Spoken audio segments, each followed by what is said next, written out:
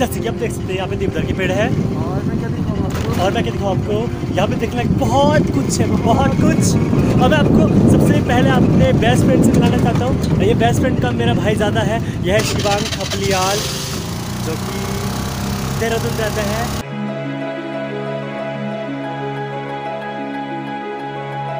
Same Mukhem आते समय आपको बहुत ही ज़्यादा सुंदर सुंदर नज़ारे देखने को मिलेंगे।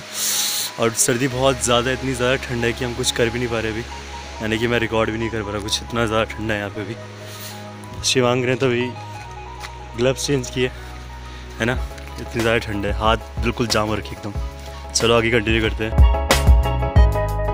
यह है कोडार, और जो ये छोटा सा ऊपर मंदिर आपको दिख रहा है, यह है नागणी देवता का मंदिर, और इसकी डोली भी है जो कि यहाँ पे अभी नहीं है। ठीक है, नागणी देवी इस इलाके की स्थानीय देवी है। ओके। तो हम बात कर रहे थे रास्ते में और हमने किसी से पूछा, तो पूछने पे पता चला कि हम नागणी देवी के मंदिर के ही बगल में खड़े हो रहे थे। हमने पूछा यहीं पर, हम यहीं सामने ही थे। तो बहुत अच्छी बात थी, नागणी देवी के भी दर्शन हो गए। और यह प्रवेश द्वार सेम मुखेम का 5वां धाम सेम मुखेम आगमन पर आपका स्वागत है। देखिए ली यहाँ ना घास भी ऐसे लेके जाते हैं, घास के डोले। ये सामने की तरफ है नागणी देवी का मंदिर, जो कि काफ़ी प्रसिद्ध है यहाँ पे। और जो ये गांव आप देख रहे हो छोटा सा, ये है कोडार गांव। ठीक है, और ये देखो कितना बेहतरीन नज़ारा इधर यार, कितना प्यारा लग रहा है, देखो है ना। सारे डोकरे पुंगड़े मेंटेन्ड हैं एकदम बढ़िया।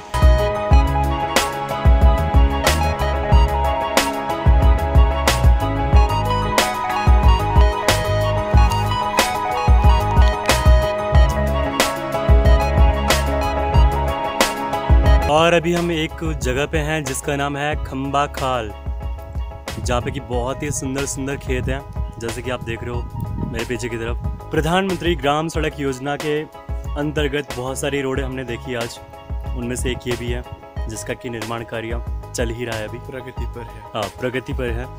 और इस प्राकृतिक नज़ारे को देखने के लिए लोग तरसते हैं, और हम यहाँ मज़े से घूम रहे हैं। तो अभी हमने थोड़ा सा ब्रेक लिया है। अब ब्रेक लेने पर हम क्या करते हैं, हमेशा कुछ ना कुछ खाते हैं। कम बजट वाली मूवी है भाई, तो मंच खा रहे हैं 5 रुपये वाली, 10 रुपये वाली मंच है, सॉरी 5 रुपये बहुत कम हो गया था। तूने खा ली? बहुत चालाक है तू, देख रहे।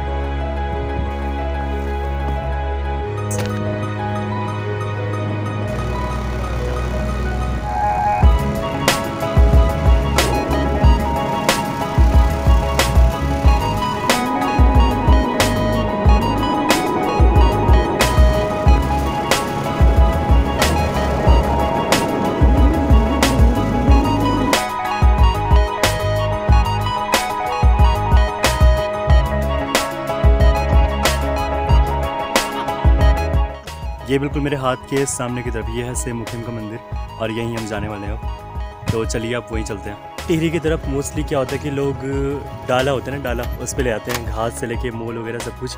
और यहाँ पे स्पेशल कंडियाँ होती है, कंडियों में यहाँ पे घास और मोल वगैरह, यानी कि जो भैंस को गोबर होता है उसको ले जाते हैं खेतों में। यहाँ क्या है, अगर पठालछो है उसके आगे फ्लैट छत है। हाँ। और बीम पड़े हुए हैं। ठीक है, अगर आप ऊपर उस कच्चे मकान में भी देखो, वहाँ भी लकड़ी के हैं। हाँ।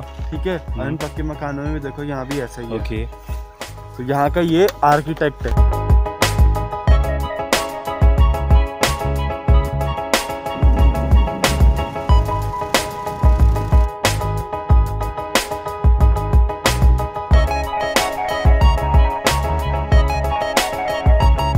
ये यहाँ पे घट है, तो घट में क्या होता है कि यहाँ पे पीसते हैं गेहूँ वगैरह से लेके हर चीज़। तो मोस्टली क्या होता है कि जो घट होता है यहाँ पे, इससे में क्या है कि मेनली आपका जो पानी है वो मेन आपका पावर का सोर्स है। ठीक है, तो उसकी वजह से जो घट होता है वो चलता है, और उसके बाद जो भी चीज़ पीसनी होती है उसके अंदर आराम से हम पीस सकते हैं। देखें क्या ये खुला कि नहीं है, पानी आता होगा देखो इस जगह से, पेड़ एकदम पेड़ के बीचों बीच से काटा हुआ है देखो एकदम बढ़िया ढंग से।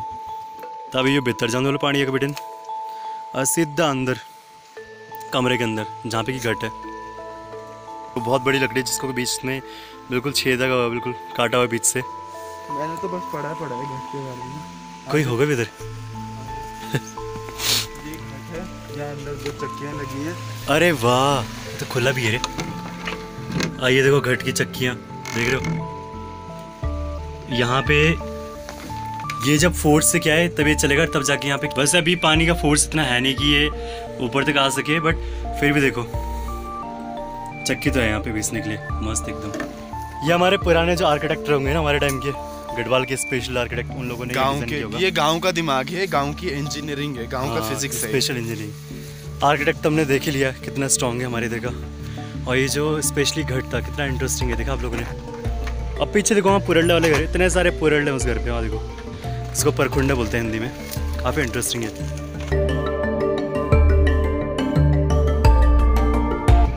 ये है टेरेस फार्मिंग, ये है ग्रीन हाउस इफेक्ट।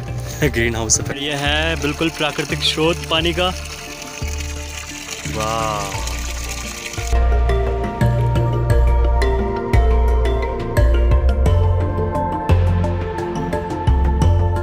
ये छोटी सा नौनी है जी, आपका नाम क्या है? अंजलि। अंजलि नाम, ओहो, ये छोटी सा नौनी छा, ये नौचा अंजलि। स्कूल जाने और केली गांडे क्या? कपड़े कपड़े। Bye bye. और फाइनली हम पहुंच चुके हैं मुखेम में, जो कि बोर्ड आप देख रहे हो पीछे की तरफ। इससे आगे पड़ेगा सेम, एंड देन हम पहुंचेंगे मेन जो हमारे नागराजा देवता जी का मंदिर है, वहाँ हम जाएंगे।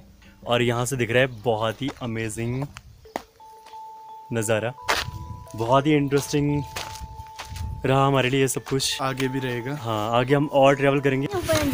हाँ। अच्छा, हाँ प्यार दिखना। वो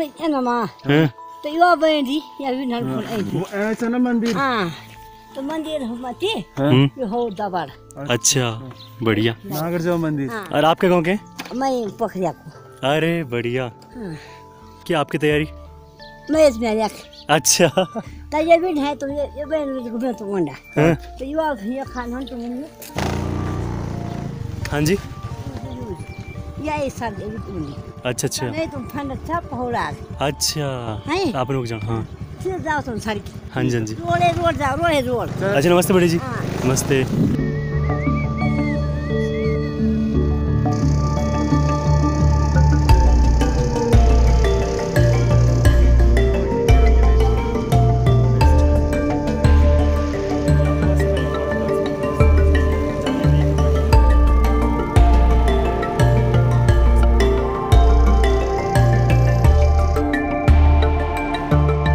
वो रहा वहाँ पे नागराजा का मंदिर, इस टॉप पे, वहाँ पे जाना है, वहाँ पैदल चलना पड़ेगा हमें। गुड न्यूज़ ये है कि हम यहाँ पहुँच चुके हैं फाइनली, और जो मेन मंदिर का गेट है वो हमारे जस्ट पीछे की तरफ है, वहाँ से हम जाएंगे। अब हम यहाँ से जाएंगे पैदल मंदिर की तरफ, ठीक है? क्यों?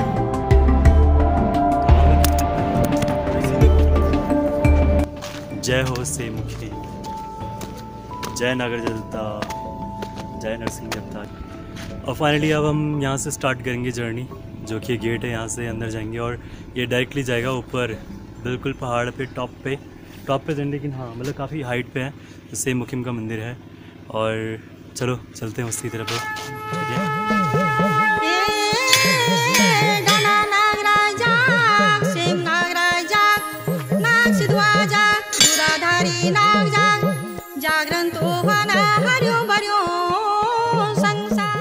और हम उन्हें भी जान स्टार्ट कर लिया। भी मेरी दाई थे बोलने लगी हैं कि जय पर नागरजा खुश हो जांदो हैं वे ते हाँ चढ़े पर नागरजा का दर्शन वंदन। अच्छा, नाग नागिन का रूपम। अरे वाह, तो देख दो हम भाग्यशाली चन्यों की।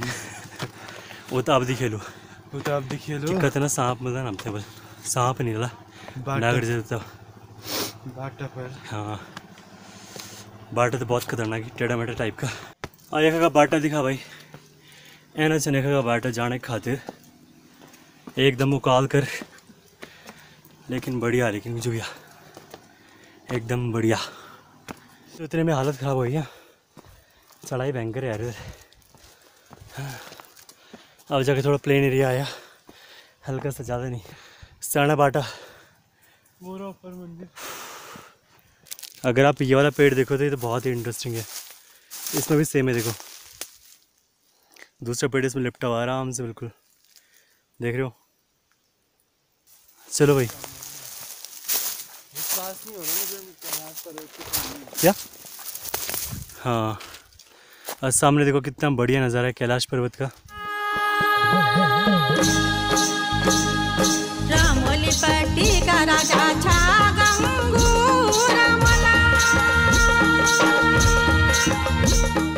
थोड़ा सा चलने के बाद ही हमको थक लग गई बहुत ज़्यादा।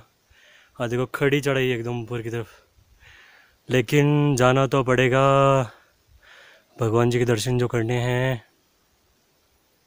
थक गया। इस एरिया के लोग बांधते हैं ना ऐसे कमर पे, मैंने भी ऐसे बांध दिया। देखो देख रहे हो, ऐसा भक्कू हो गया ना, भयंकर वाला गर्मी लग रही है यहाँ पे तो, अति बाती गर्मी लगनी है जी। हाँ बाल देखा कर भयंकर की, और हम नारंगी खाने लगे जी शिवांगर में। कट ये हमारे उत्तराखंड का राज्य वृक्ष है, और जैसे कि हम बुरांस कहते हैं इंग्लिश में, जैसे रोडोडेंड्रॉन कहते हैं। क्या? रोडोडेंड्रॉन कहते हैं बेटा। इसमें लाल कलर का एक बड़ा मीठा सा फूल लगता है गुच्छे में। मीठा सा मतलब जैसे इंसान मीठा होता है उसको तो हम कुछ और मानते हैं। मीठा मतलब उसमें काफी मात्रा में हमें क्या मिलता है, क्या बोलते हैं अरे जिससे हम जूस बना सकते हैं, दवाइयों औषधि में काम आता है वो। हाँ, इस फूल से हृदय की बीमारी नहीं होती है। हृदय की बीमारी नहीं होती है, ब्लड मतलब किसी का ब्रेकअप हो जाए तो फिर वो ठीक है। वो अगर अपनी गर्लफ्रेंड को एक बुरांस देगा तो all set and ready to go. हमसे थोक लगी होमते हैं, थोक लगी तो बोल दो के को लेक आज करो।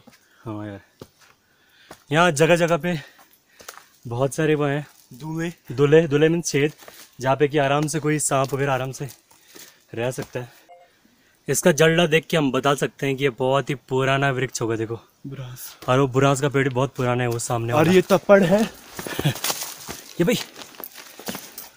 जिससे हम तपस्या कर सकते हैं। ओम ये तुम प्रसाद जी आशीर्वाद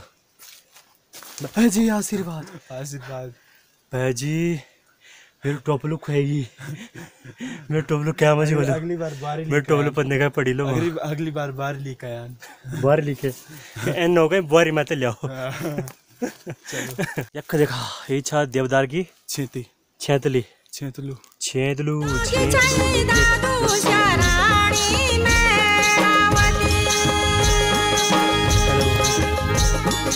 बते रहो। अरे हमारी तो हालत खराब हो गई आंधी ये बाबा का खा बोला हम तो टीरी बिठाए हाँ। अच्छा आप लोग पौड़ी खाल के हैं? अच्छा अरे वाह, जय हो नागराजा। यहाँ से मंदिर 553 मीटर दूर है। जय कृष्ण, जय नागराज जी। ये जो आप विश्राम स्थल देख रहे हो ना, ये शिवांग का जो पैतृक गांव है, यानी कि ग्राम थापली, जो कि पौड़ी गढ़वाल में है, उन्होंने ये बनाया है जी। हाँ अब बेचारा वही आराम कर रहे हैं। तेरे गाँव वालों ने तेरे लिए बनाया है।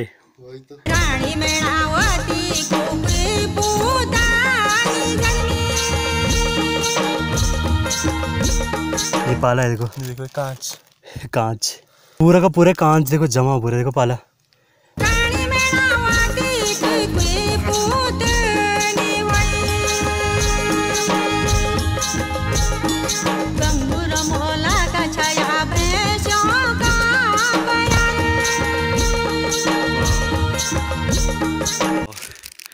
इस पेड़ में देखो क्या क्या है, अंदर से पूरा खोखला है, देख रहे हो।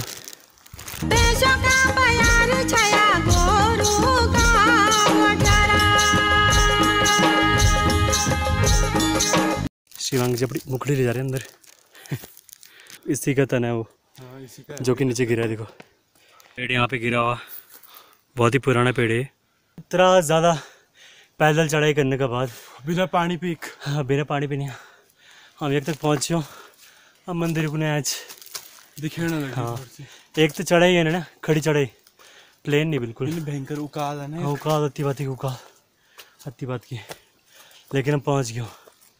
जय हो नागराजा देवता, जय हो जय सेम मुखेम देवता, जय श्री कृष्णा। आखिरकार हम पहुँच गए यहाँ पे फाइनली, इतनी चढ़ाई चढ़ने के बाद।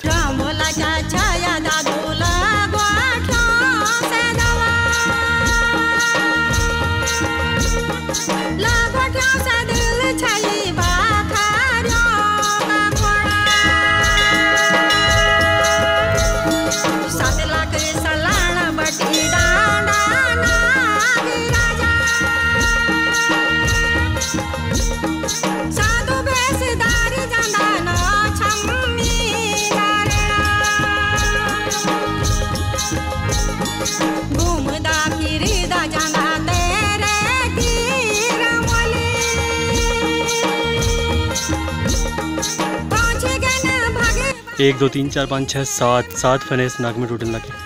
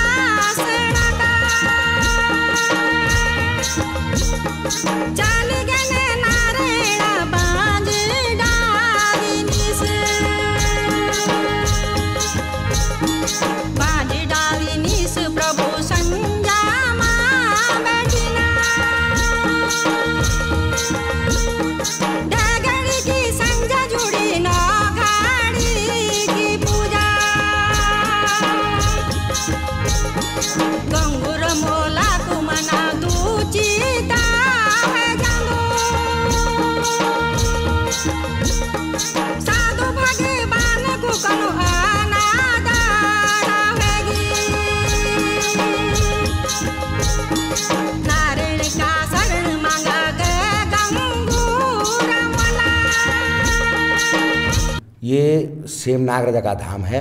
कृष्ण भगवान स्वयं है यहाँ पे, क्योंकि नागराजा इसलिए कहा जाता है कि नागों के वो राजा है, सब नागों ने उनको राजा माना हुआ है, इसलिए वो नाग रूप में यहाँ पूजे जाते हैं, नागराजा के रूप में पूजे जाते हैं। जितने भी जिले हमारे गढ़वाल में हैं, हमारे लोग जो बाहर रहते हैं, विदेशों में रहते हैं, सब लोग यहाँ पे आते हैं और नागराजा का आशीर्वाद लेके सर्वसंपन्न हो जाते हैं। जिनकी संतानें नहीं हैं, अधिकतर वो लोग आते हैं यहाँ पे और उनको पुत्र प्राप्ति होती है।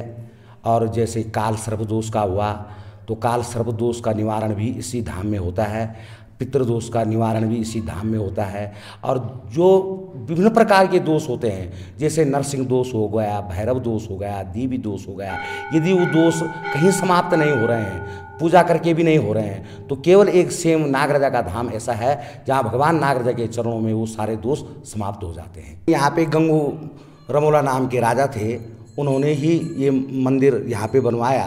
तो 7 मंदिर बने, वो तो 6 तो वो गुप्त हो गए, लेकिन 7ओं जब उसके मन में श्रद्धा जाग गई तो 7ओं स्वयं भगवान ने यहाँ पे दर्शन दे के उनसे कहा कि यहाँ पे मेरा मंदिर बनाइए।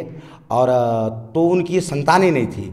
कहते हैं कि 111 वर्ष के वो रमोला हो गए थे, गंगू रमोला, और उनकी जो रानी थी मैनावती वो 95 साल की हो गई थी। तो भगवान के आशीर्वाद से उनको 2 पुत्र प्राप्त हुए जो ख्याति प्राप्त हुए। और उनकी ख्याति हमारे गढ़वाल में एक देवता के रूप में पूजे जाते हैं, वो जिनका नाम है सिद्धवा और विधवा। देखिए आप, बगल से उनका मंदिर है नागराजा के बगल से, और भगवान के वरदान से गंगू रमोला के आगे वंश चला और उन्होंने ये मंदिर यहाँ पे बनवाया। और भगवान नागराजा ने यहाँ पे उनसे कहा कि जो भी मेरे नाग नागिन और दूध मक्खन घी लेके यहाँ आएंगे, मैं उससे संतुष्ट होऊंगा और वही पूजा मैं स्वीकार करूँगा और उन पे ही मेरी कृपा दृष्टि बनी रहेगी। और इस प्रकार से भगवान की यहाँ पे पूजा अर्चना शाम सुबह नित्य होती है। इसी रूप में उन्होंने गंगू रमोला को यहाँ पे दर्शन दिए थे।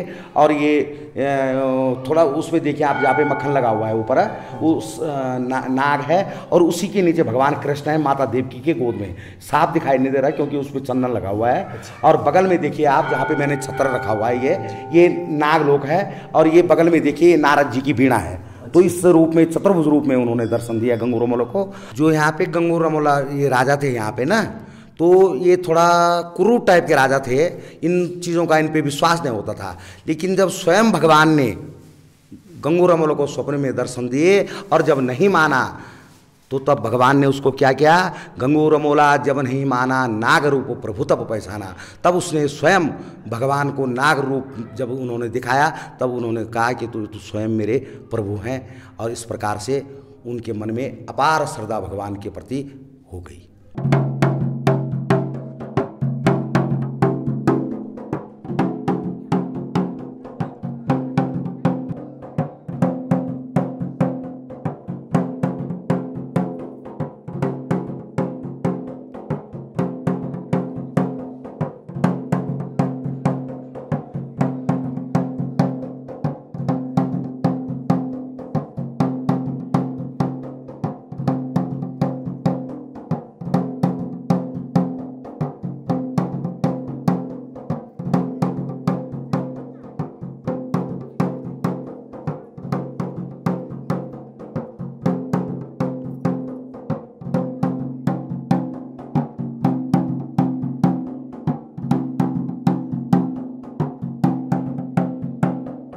और यहाँ पे हम खाना खा रहे हैं अभी।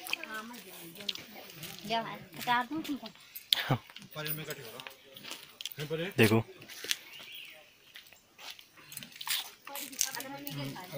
We are so lucky. जिस होटल में हम गए वहाँ पे पहला दिन था, वहाँ पे उद्घाटन था वहाँ पे खाने पीने का, और आज पहली बार यहाँ हम आ रहे हैं और यहाँ पे भी हमें खाने को मिल गया। भगवान जी की कृपा देखो। मंदिर के दर्शन हमने कर लिया और अब हम जा रहे हैं कहाँ पे? हम जा रहे हैं शतरंज की सौड़ में, जहाँ श्री कृष्ण अपने सफ़ेद घोड़ी में घुमा करते थे। यस, शतरंज की सौड़ में। और सुनने में आया कि वहाँ पे कुछ उनके निशान भी हैं, तो वो भी हम देखेंगे। पैर के खुर के निशान हैं। पैर के खुर के निशान। तो यस, जाएंगे। तो वी आर सो लकी कि हमें वो देखने का मौका मिलेगा और आप सबको दिखाने का भी मौका मिलेगा। ठीक है जी, ठीक चकनी। और हम जा रहे हैं उत्तरकाशी। चलो भाई उत्तरकाशी।